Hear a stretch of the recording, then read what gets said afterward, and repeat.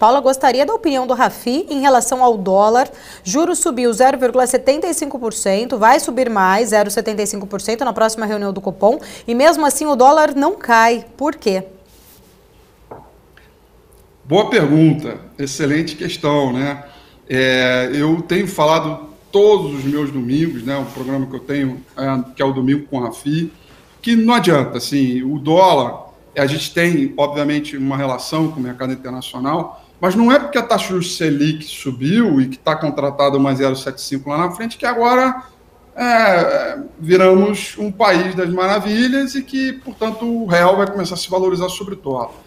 Não. Por quê?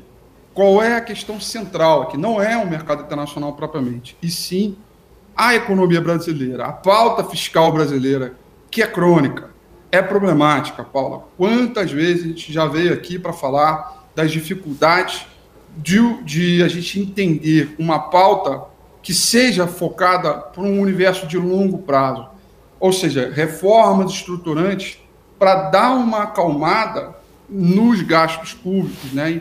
E não é a realidade. A realidade é, sempre, toda semana, tem uma notícia de que vem ali alguma coisa para furar o teto, que o Paulo Guedes vai sair ou vai pedir o chapéu, e que o Centrão quer aumentar os gastos.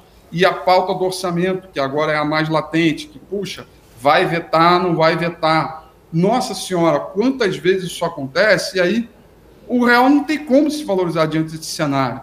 Pode dar uma consolidada, tentar ali pipocar uma coisa próxima a 5,50, mas eu acho muito difícil, né?